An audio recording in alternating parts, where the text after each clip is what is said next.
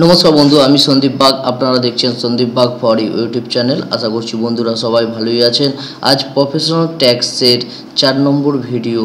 আজকের ভিডিওতে আমি আপনাদের সঙ্গে আলোচনা করব আপনারা যখন প্রফেশনাল ট্যাক্স পেমেন্ট করতে যাচ্ছেন এবং সেই সময়ে আপনারা জিআরএন নাম্বারটাকে কপি করে রাখছেন না বা লিখে রাখছেন না, তার ফলে যখনই পেমেন্টের সময় এরর আসছে আপনারা আর জিআরএন নাম্বারটা পাচ্ছেন না। তার ফলে আপনারা যে পেমেন্ট করছেন আপনার ব্যাংক থেকে টাকাটা হয়তো কেটে নিচ্ছে, সেই হেতু আপনি পেমেন্ট রসিদটা পাচ্ছেন না বা চালানটা পাচ্ছেন না। আর চালান না পেলে তো হবে না, আপনারা ভুল করছেন, জিআরএন নাম্বারও লিখে রাখছেন না। কিভাবে আপনারা জিআরএন নাম্বারকে সার্চ করবেন আজকের ভিডিও। অনেক বন্ধুরাই এরকম ভুল করেছেন, আমাকে মেসেজও করছেন এবং কমেন্ট করে জানাচ্ছেন।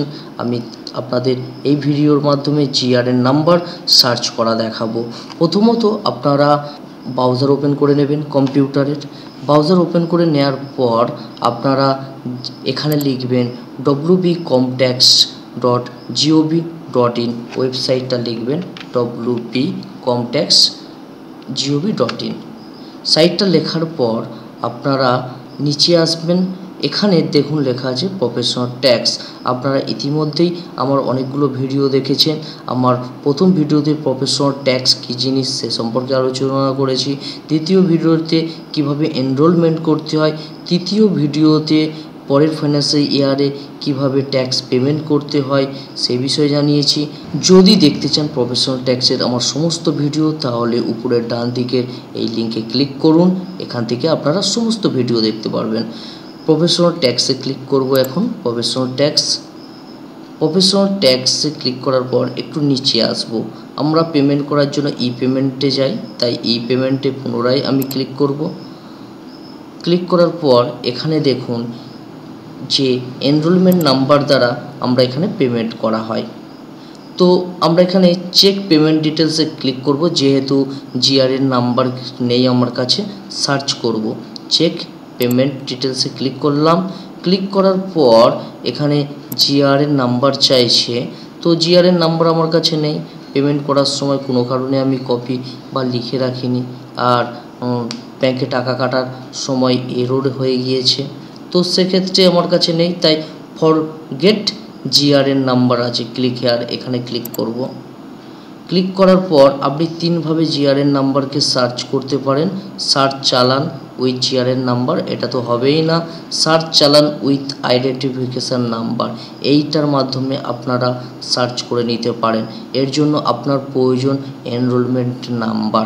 আপনি প্রফেশনাল সার্টিফিকেটে পেয়ে যাবেন আপনার এনরোলমেন্ট নাম্বার, আর যদি না এনরোলমেন্ট নাম্বার থাকে তখন আপনি আপনার কোম্পানি নেম দিয়েও সার্চ করতে পারেন, এখানে এটা দেখে নেবেন। আর সবথেকে ভালো হয় সার্চ চালান with identification number, enrolment number দিয়ে সার্চ করা, খুব ভালোভাবে সার্চ করতে পারবেন এবং আপনি 100% জিআরএন নাম্বার পেয়ে যাবেন। এখানে আমি ক্লিক করলাম, ওকেতে ক্লিক করলাম। ক্লিক করার পর এখানে দেখুন এন্টার আইডেন্টিফিকেশান নাম্বার, এখানে এন্টার আইডেন্টিফিকেশান নাম্বার দিয়ে দেবেন। আমি আমার নাম্বার দিচ্ছি, আপনারা আপনাদের এনরোলমেন্ট নাম্বার দেবেন। এনরোলমেন্ট নাম্বার দিয়ে দিলাম।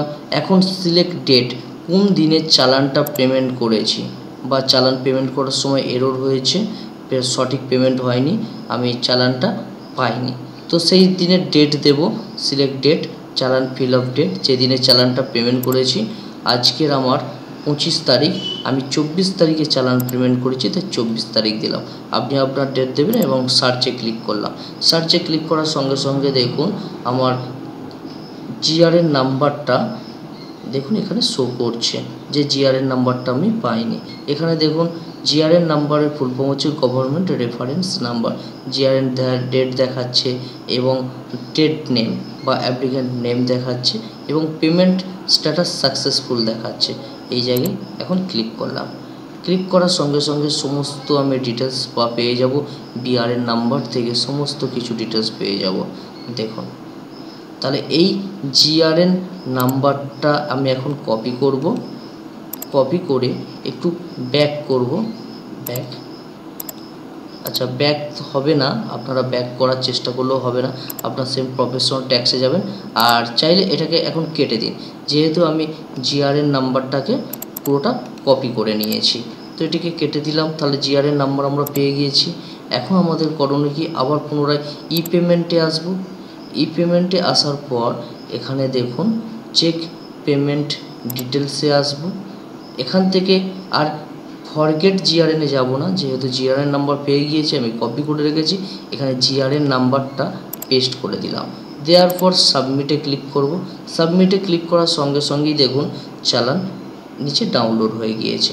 এটার উপর ডবল ক্লিক করলাম, দেখুন এই চালানটি আমি পেমেন্ট করেছিলাম, কিন্তু ব্যাংক এররের কারণে বা ওয়েবসাইট সার্ভার এররের কারণে আমি তখন পাইনি, এখন আমি পেয়ে গেলাম। আশা করছি এই ভিডিওটি দেখে আপনারা জিআরএন নাম্বার সার্চ করতে পারবেন এবং পেমেন্টের সময় যদি কোনো সমস্যা থাকে সেটা সলভ করতে পারবেন। যদি ভিডিও ভালো লাগে তাহলে অবশ্যই ভিডিওটি আপনার অন্যান্য বন্ধুদের সঙ্গে শেয়ার করুন, যাতে তারাও শিখতে পারে, জানতে পারে, এবং চ্যানেলটি সাবস্ক্রাইব করে রাখুন এইরকম ট্যাক্স রিলেটেড ভিডিও দেখার জন্য। ধন্যবাদ, ভালো থাকবেন।